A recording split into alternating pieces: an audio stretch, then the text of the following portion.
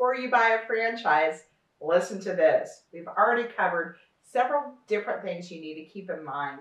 And today we're going to focus on bringing in the right professionals on your search. Okay, so the first one and the obvious one is you need to work with me. I'm your franchise consultant. I don't charge anything, but I can help you see things and understand things that you wouldn't otherwise. So bring me in.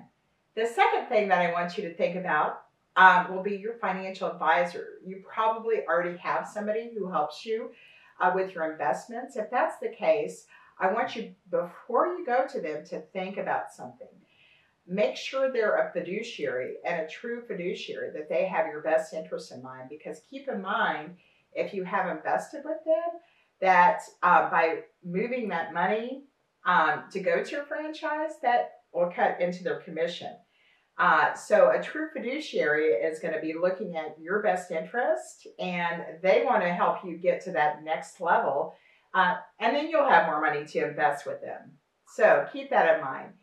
CPAs, it's very important to work with an accountant. We've talked a little bit in the series about looking at the balance sheet with the CPA, but also you're going to be putting together some pro formas for what kind of returns you might expect from the franchise, and that may be a good time to use them. Just make sure you're working with somebody who understands business and not just individuals, right?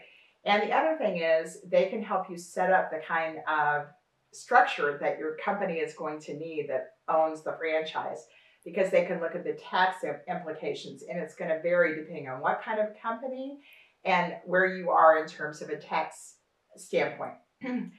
The other thing that I think is very important is you look at the structure and everything. You also want to get an attorney involved. But as you look at the franchise itself, you really need to work with a franchise specialty attorney. Because what happens is the franchise attorney understands what franchises can and can't negotiate on, which there's not a lot. In fact, what you'll find is most franchises are going to say this is non-negotiable. Now, there may be some options to negotiate. That's why you need to bring in an expert. Sometimes it can be territory. That's the thing that I see most often. Negotiated, maybe you can expand your radius from maybe 1 mile to 2 mile. There's some things like that that may make sense. And so as you are looking at this, just be smart and work with a franchise attorney.